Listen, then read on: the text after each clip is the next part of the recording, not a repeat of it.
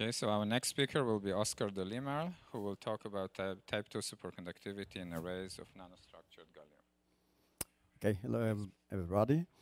So I'd like to thank the organizers of this workshop, as well as thank the directors of this International Institute of Physics for hosting this nice meeting. And then I'm going to tell you about the type 2 superconductivity observed in arrays of nanostructured beta gallium. This is part of a PhD work done by Caroline Moura, and this project is partially supported by the Brazilian agencies, FAPESP and CNPq. Let's see. For some reason, it's not going ahead. Okay. Sorry, I have to put this here. Sorry. Now it works.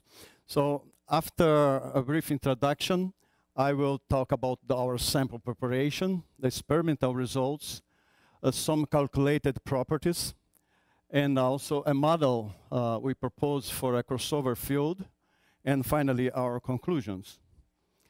Okay, then superconductivity in gallium was discovered in 1929 with ATC around 1K, and this is the common alpha gallium with a melting temperature around 30 degrees Celsius. By now, it's several polymorphic phases of gallium are already known, and most of those phases present type 1 superconductivity. One of these phases is the beta gallium, which was discovered to be superconductor here in this work in 1966 with a TC around 6.2 K. And this beta gallium has metastable monoclinic structure and melts around minus 16 degrees Celsius. So it's necessary to have some geometrical constraint in order to stabilize the beta gallium phase. A detailed work was published in 1973, done on the same gallium spheres, demonstrating that this was a type 1 superconductor. Okay, in our samples, we got the nanostructured gallium prepared by the so-called metal flux nanonucleation method that was developed in our laboratory at Unicamp. And in brief words, we start with a template, an alumina template that is fabricated starting from aluminum anodization, where we got a very well ordered template with micro holes or pores with a large aspect ratio. And this is put inside a sealed quartz tube, and we make heat treatment, and in order that the gallium goes inside the holes. And then we get the sample that we measured. Here is a small top view area showing the gallium nanowires. It's a top view, and typically they have about 140 nanometers diameter, and distant from each other about 250 nanometers. This is just a lateral view of one a part of a piece of this long nanowire. To begin with, we did the CISUS magnetization measurements. And indeed, the critical temperature confirmed that we got the expected for beta gallium around 6.2 K. And all measurements that I will show here today were done with the field applied perpendicular to the nanowires. Okay. In this diagram, it shows that the geometrical confinement required for getting the beta gallium phase requires that the sample size has to be below 250 nanometers. In our case, we are more or less in this region here. And one perhaps most important evidence that we got really beta gallium is this specific heat measurement that shows a peak in the specific due to the latent heat, precisely at the expected melting point for beta gallium. And then now I show you some magnetization curves, and I recall that all these measurements is with the field perpendicular to the wires, and this is for 2K. And this looks like a typical magnetization curve for type 2 materials that has negligible bulk pinning because this is very small, the histories in the Meissner region, as well as in the increasing branches. Here there is the virgin first run, and all subsequent measurements show just a slightly difference. So we have no histories due to bulk pinning. However, in the decreasing field, we have larger histories here. Okay, and starting from the upper critical field, we have this almost horizontal region.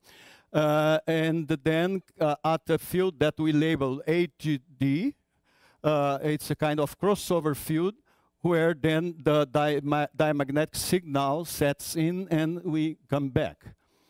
Okay, we defined the equilibrium magnetization curve by the average between the increasing and decreasing branch. This will be used later on in the calculations. And similar results were obtained for other temperatures, like I show here for 4 Kelvin, for 5 Kelvin. And I call your attention that this elbow that defines the HD is present in all these measurements. Also, we did the so-called minor histories loop measurement. This used to be in the past some kind of test for type 2 superconductivity to see that we have this signature. And what we did is we start from 0 field and goes up to some field here, and then goes back to this field above H1, and then back again in this second path till here, and then back to 0. And the small histories loop is located here. And I will just call your attention for this almost straight part in the entrance and the exit of flux lines or flux fields. This region is almost parallel to the Meissner region. It's related to the surface barriers and the typical loop is what one expects for type 2 superconductors. Well, it's not with me. And then we got the characteristics fields like HC2 from the MT curves and from MH curves. And the extrapolated value to 0 temperature was calculated using the WH8 formula. Also, the HC, that means the thermodynamical critical field, was calculated using this expression, the magnetic work equal to the condensation energy. And this open blue triangles represent the crossover field that we identified in all measurements. And here I show a fit to this crossover field, and this will be used later. Then we calculated some properties. And to begin with, I have to talk about the effective coherence length that was defined as the product of the F psi. We call this depletion parameter, and the lambda E, which is the effective penetration depth. It's the product of F lambda times the expected bulk value. This is to provide the situation that we will get suppressed vortices or depleted vortices in the border of our nanowire.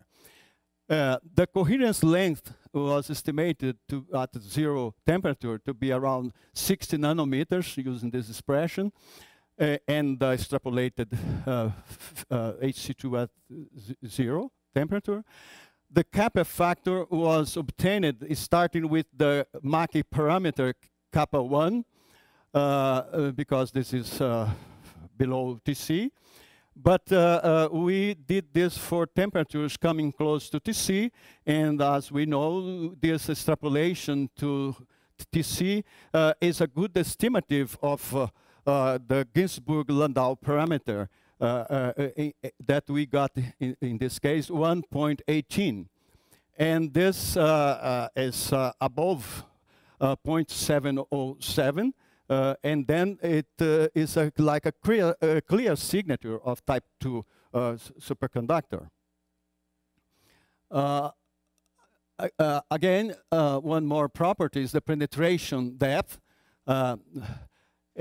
We started estimating the 0 temperature thermodynamic field using this Garkov expression, and putting this in this expression for lambda, then we got 88 nanometers. So lambda larger than psi, as would be expected for type 2 superconductors.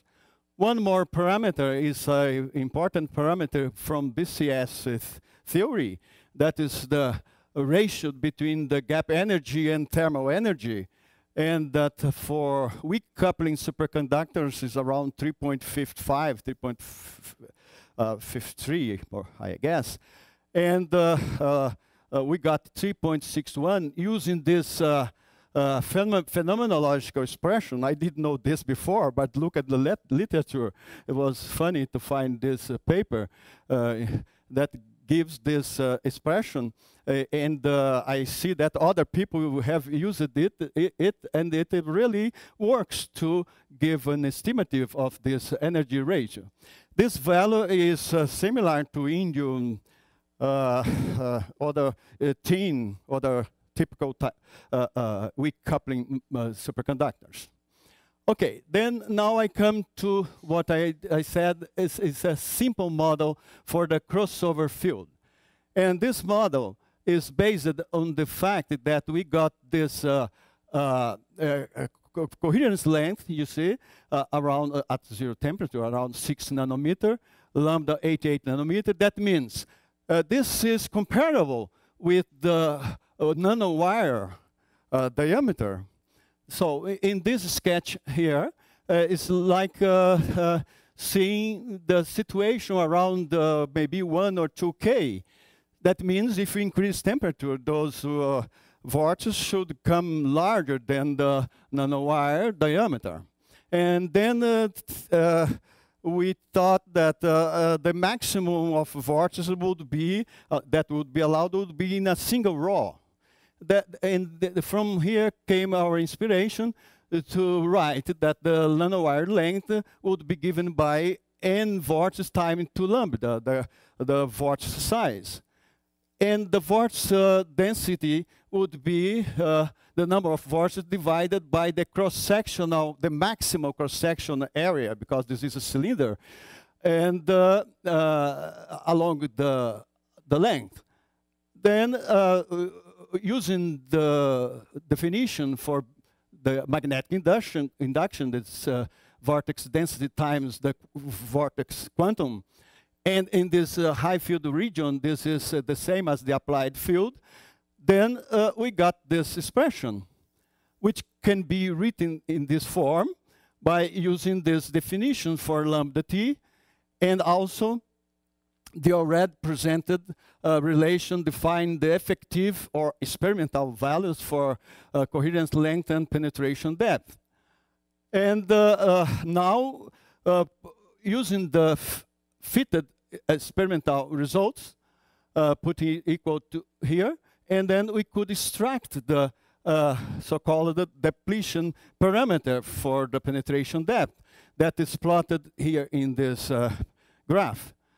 You see, as you increase temperature, it goes down slowly, almost so in the exponent of 1/4.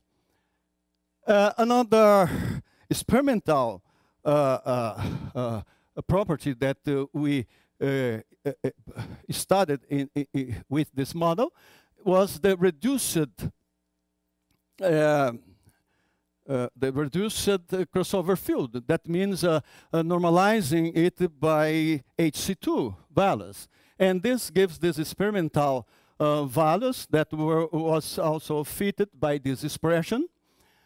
And then by combining this expression that comes from this definition and this other, the only function that is left to be determined is the Fxi, the other depletion parameter that then gives this value, and it's plotted here. So it's interesting to think a little bit about this result, because what it tells us is that by increasing temperatures and the vortex becomes fat, I mean to the larger diameters, the suppression at the borders of the wire become heavier, and then this is more or less is described by those depletion parameters. The effective values, you know, when you get this F values get smaller, this means that the effective values becomes smaller compared to what is expected for a bulk property, a bulk value. Okay, from these results, we should expect what I called the funny vortices. And what I'm going to show you here is a cartoon. It's not a simulation done with Ginsburg-Landau calculations. But just thinking on our results and using the volume obtained at the intersection between two cylinders. This one represents the nanowire with the diameter d. The vertical one represents the bulk vortice. And then we should expect some suppression at the edges of these two objects, like this here, in the case when the vortex diameter is about half of the nanowire diameter. And then we see that just in the top and bottom we have some suppression of the Cooper pair density. And here around the cylindrical surface we get the constant maximum Cooper pair density.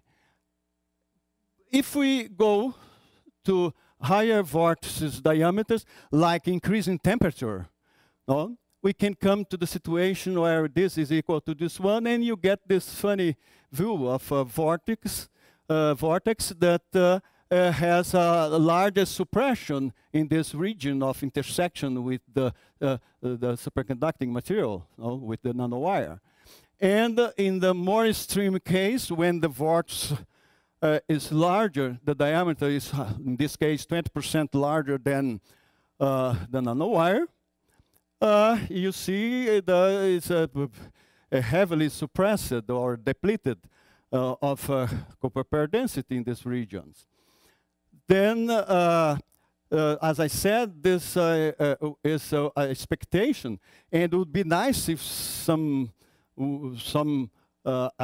simulation using 3D Ginsburg-Landau equations could in fact verify those kind of vortices.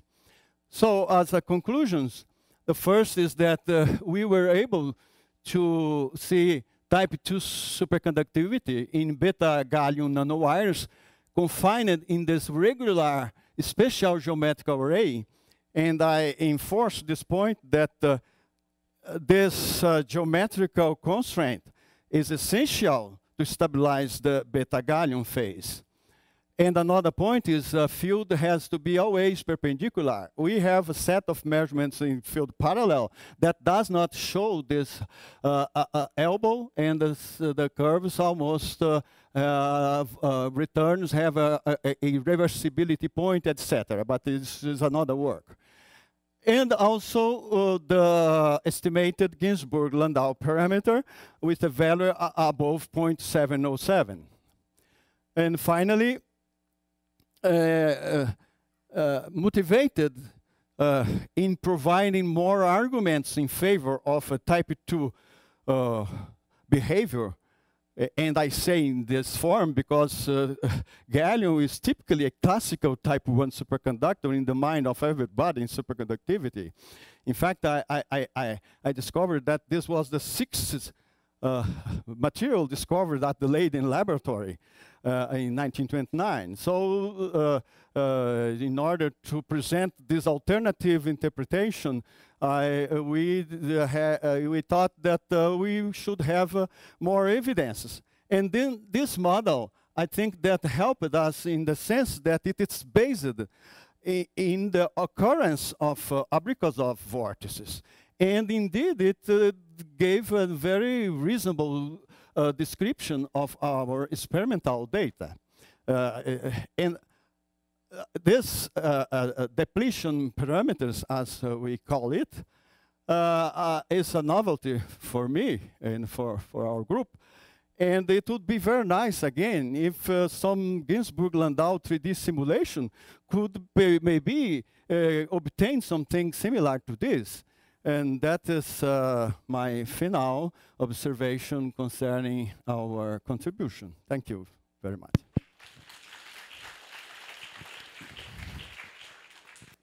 Thank you. I have time for questions.